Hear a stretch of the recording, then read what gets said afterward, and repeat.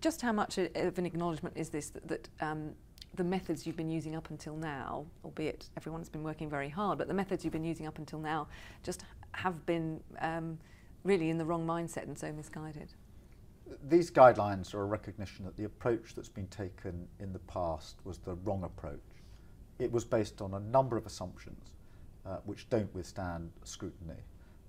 The guidelines change that, and they require the police and prosecutors to focus intensely on the allegation actually being made and not so much on the weaknesses or vulnerabilities that are invariably there in some of the victims that come forward. Could you just expand a little on what you mean by the kind of things that were going wrong? Just give us some kind of obvious examples of how the previous guidelines weren't really up to standard.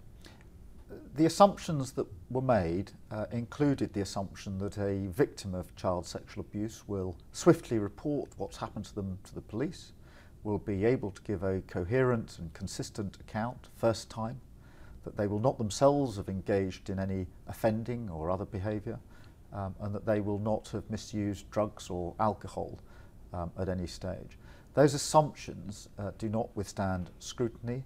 They've got to change. The guidelines make that clear, and so this is a clear break with the past.